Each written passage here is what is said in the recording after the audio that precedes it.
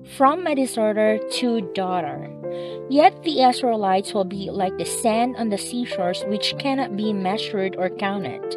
In the place where it was said to them, "You are not my people," they will be called children of the living God. Hosea chapter 1 verse 10.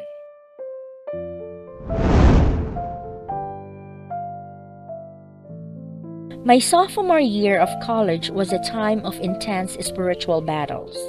Ever since I was 12, I had given in repeatedly to a specific sin.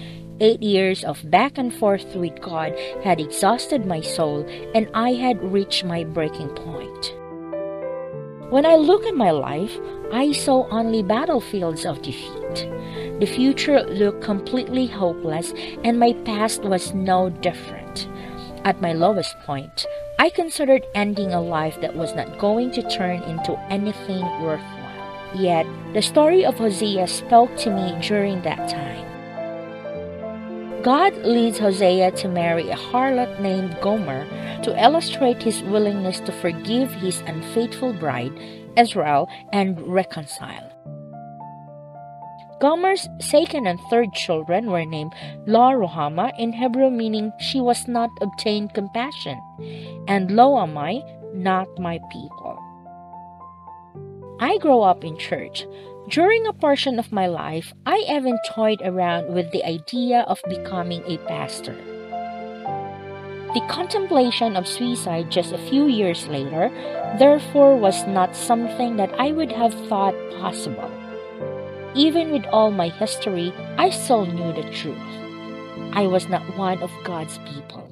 I deserved no compassion. However, the Lord refused to leave me the way I was. He refused to leave Gomer's children that way as well. The situation in Israel in my life was utterly hopeless, but God made a profound promise. He said to me, "I know your future looks empty right now. I know what you have done and what sins you have committed, but you do not have to let them take over your life. Let me turn your defeats into my victories." As God had changed Abram's name to Abram and Jacob's to Israel, He changed my Lo Ammi to Ammi. It was a painful process. Accepting His forgiveness is harder than anyone had ever told me.